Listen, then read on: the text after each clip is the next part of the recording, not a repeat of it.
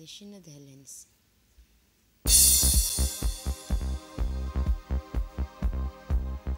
The state returned to the country at the end of his participation in the China-African Summit. Official reception for baccalaureate holders from the High School of Excellence and CBGE students.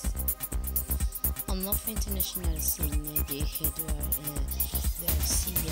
is the first 100,000 meters of box. Those with health and welcome to the national news. The President of the Republic, Successor Margil, returned to the country after taking part the African the 9th summit of the Forum of China African Cooperation (VACO) held in the Chinese capital Beijing. The President's participation in the VACO summit was mainly marked by the speech he delivered on the platform of this event. The President of the Republic met with his Chinese counterpart, Mr. Xi Jinping, and held several meetings with the Chinese officials with the aim of strengthening the relationship between Jamhuriya and China and building a global strategic partnership. So, in Shanghai, President Gele also held a separate meeting with a Shanghai Municipal Committee Chairman and Politburo member Xi Jinping.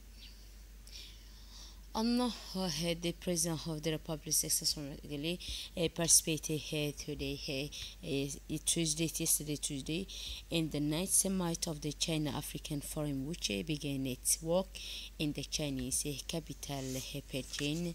The summit is one of the most prominent events that bring together China and Africa in general meeting, as it contributes to defining the framework of cooperation between the two sides and adopting a new cooperation project. The China-African Summit is also distinguished by organizing bilateral meetings and side talks between China and its partners from Africa. So during the summit, President Gele met with his Chinese counterpart, Mr. Xi Jinping, in a meeting that falls within the strategic bilateral meeting related to the forum. President Gele's participation in the 9th summit of the China-African Forum comes after an invitation he received from his Chinese counterpart.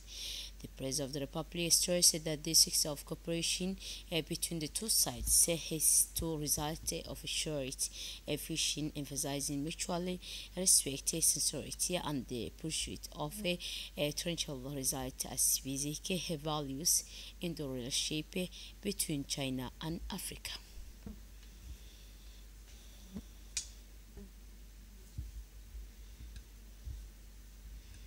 On the sideline of the China-African Cooperation Summit, the President of the Republic had the current chairman of the Intergovernmental Authority on Development, IGAD, Mr. Ismail Gele, participated in the work of high-level meeting on peace and security. During this high-level meeting, which brought together a number of African heads of state, several topics were discussed, including the security challenges facing several countries in the region, most notably Sudan, and the repercussions of climate change. In addition to His Excellency, the President of the Congo, the President of Somalia, the President of Mozambique participated in this meeting. President Ismail Gele addressed the various challenges facing the countries of the Horn of Africa and pointed out that the conflict in Sudan continues to pose a threat to the peace and stability of the countries. So, in the first part of his speech, President Gele pointed out that the success of the China-African relationship is due to the shared vision of two sides in strengthening solidarity to address the major challenges of development. Excellency Mr. Xi Jinping, President of the People's Republic of China, co-chairman of VACO, Excellency Mr. Bassirou Diomaye Faye, President of the Republic of Senegal, co-chairman of VACO, Excellency Mr. Olusegun Ghazouani, President of the Islamic Republic of Mauritania, chairman of of the African Union, heads of state and government, ladies and gentlemen, distinguished guests, with all this respect, first of all, I would like to thank our host, His Excellency Mr. He Jinping, President of the People's Republic of China, as well as the Chinese government and people for the warm welcome and special attention we have received since our arrival in Beijing. I would also like to commend the holding of this summit, which is a true celebration of Sino-African friendship and partnership. China and Africa share, in fact, a common vision of a future where sustainable development and prosperity are accessible to all, and in the view of extremely changing international context that we are experiencing today, we are even more pleased with this consistent composition based on mutual respect, sincerity, and the search for concrete results, said the President of the Republic in his speech. And now, for his second part of his speech, President Gale concluded the speech with the optimism about Africa's future, strengthening that the continent is on the right path toward peace and development, especially through its partnership with China. Mr. President, we are encouraged in recent years by the significant progress made in Somalia on the political, security, and also development front. Last month, the African Union adopted the new African Union Stabilization and Support Mission in Somalia. These events were possible thanks to all a collective effort, the commitment of the Somali Authority, the sacrifice of Amazon and then Hatmis troops, as well as the constant solidarity of the UN and international partners have been decisive. This new mission, which is constitute the final stage required more than ever the full support of the international community. To conclude, far from this sad picture that they have just painted, Africa is aware of its success and is working for the advent of a new new area of peace and development, particularly with our privileged partner China. And this Africa full of promise, is graduated today in Beijing. And now, the Prime Minister of Djibouti, Mr. Abdelkarim Mohamed, sent a message of congratulations to Mr. Michel Barnier on his appointment as Prime Minister of France. Prime Minister Kamel Mohamed expressed his warm wishes to his French counterpart to achieve a great success, and also in his new mission in Macton. Prime Minister Abdelkarim Mohamed affirmed that the government of Djibouti will be ready to provide all the necessary support to strengthen the friendly relation and cooperation that characterize the ties between our two countries. Then the Minister of National Education and Vocational Training, Mr. Mustafa Mohamed, received yesterday, Tuesday, in his office at the Ministry to a picture of distinguished students from the School of Excellence. On the one hand, for 7 new graduates who obtained the new high school diploma for the 2024 batch, who will join the preparatory class for the major schools for 2 years at the School of Excellence. On the other hand, 25 students who completed their 2-year study journey in the preparatory class for the major school at the School of Excellence and paid the entrance exams to the French major schools, and who will head to France to begin their higher education starting next Monday. During the meeting, the minister renewed his warm congratulations to the high school graduate and holders of the baccalaureate certificate. He also congratulated the outstanding student from the first batch and in the preparatory class for the major school at the School of Excellence on their success in passing the entrance exam to the French major school. And now after the reception ceremony here at the ministry, the Minister of National Education and Vocational Training, Mr. Mustafa Mohammed Mahmoud, organized a farewell party for the students at the Ayla Grand Hotel. This celebration was held on the occasion of the departure of the 25 students who passed in the entrance exam to the major schools of French, in addition to the outstanding young people who will join the preparatory class at the School of Excellence. The sermon was attended by the prominent figures, including the French ambassador to Djibouti, Mr.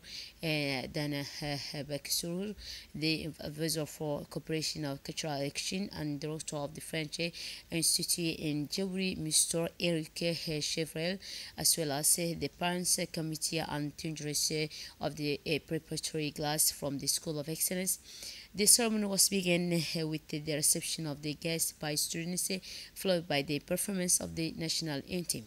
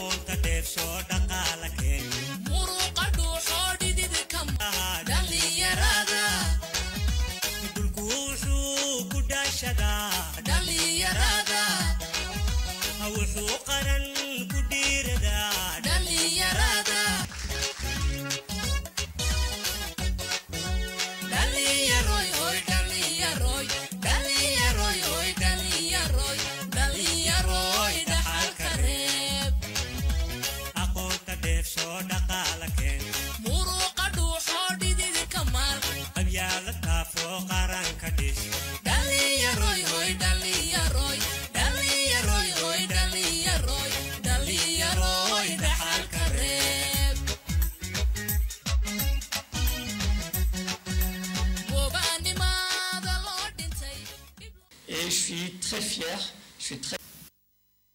fier, of the outstanding student who obtained the baccalaureate at the age of the 15. Mr. Ali Dabali spoke, describing his rapid academic and career at the School of Excellence in Djibouti, where he completed all the stages and of the middle and high school. In addition to the 2 years of preparatory school in less than 8 years, he highlighted the exceptional effort he made to achieve this achievement, which enabled him to obtain the opportunity to train and continue his studies at one of the most prestigious schools in France.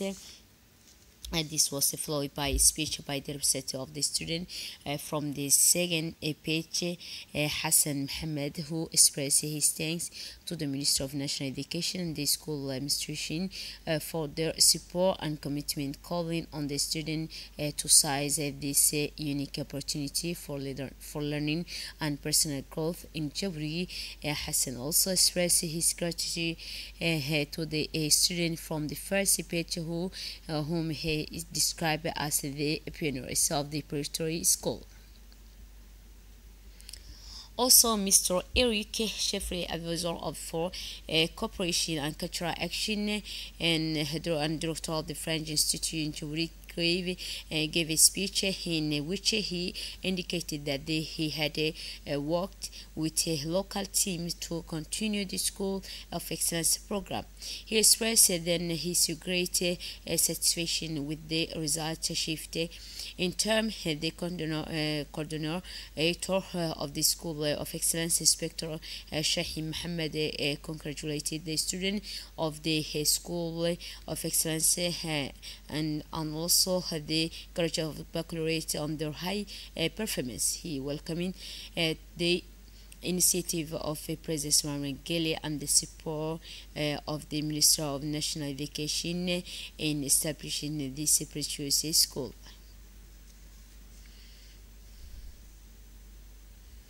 Then the ambassador of Djibouti to France, Mr. Ayate Massoud, expressed his happiness and pride in participating in this occasion. He explained that he had met this student a year ago. The ambassador reassured the parents by confirming that these young people will receive special care and promise to support them and receive them with his team in Paris during their studies, stressing that they represented the future of the nation.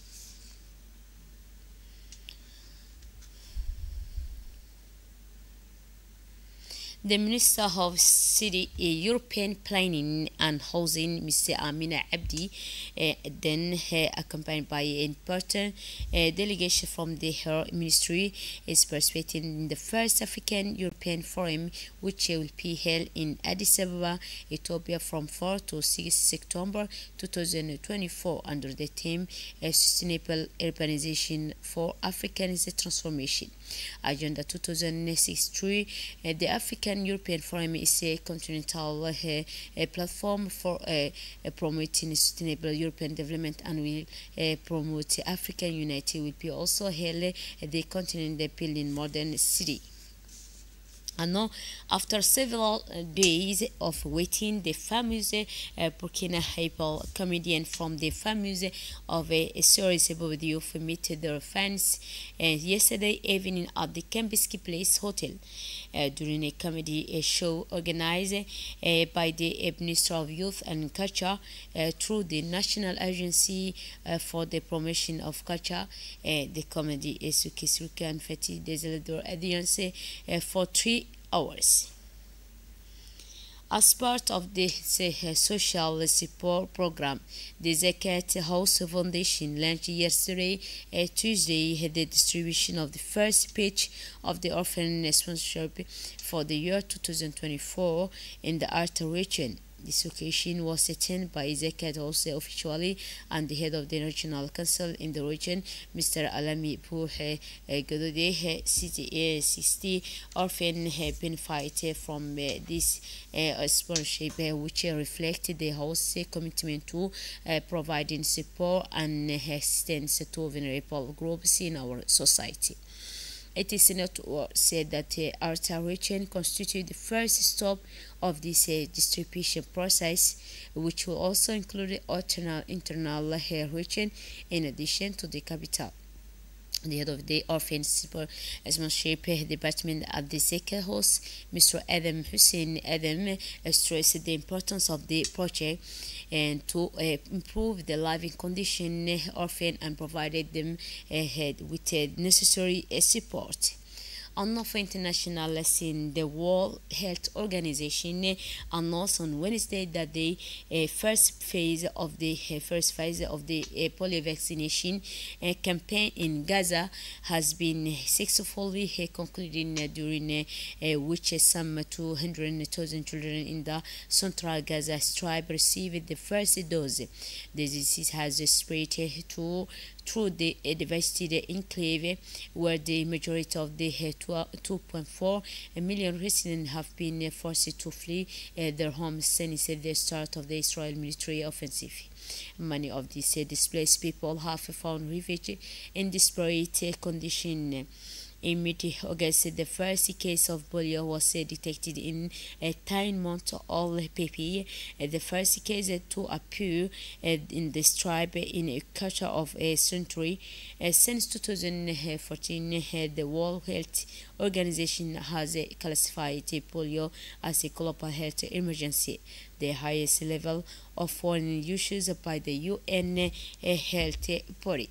That's it for this edition. Thanks for your attention. Wonderful evening.